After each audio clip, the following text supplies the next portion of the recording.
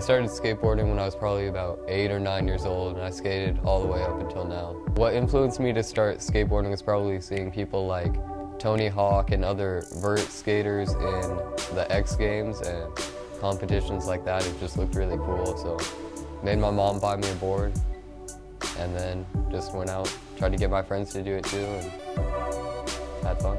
First trick I ever landed was a pop shove it, where you make your board do a 180.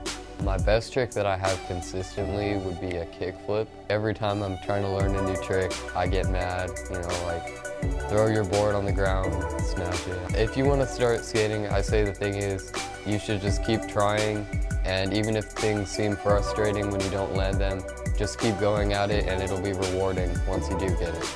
Falling is a big part of skateboarding. I mean, you can't really skate without falling, so basically you're gonna fall every time that you skate, and there's no way around it.